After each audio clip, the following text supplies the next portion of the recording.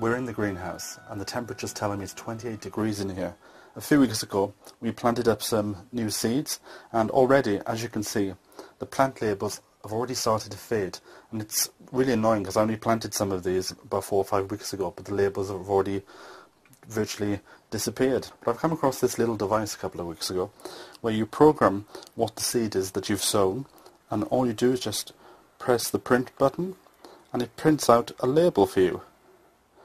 There you go, cut it off, just attach it to the label there, pop it back in the plant, and there the label doesn't fade away.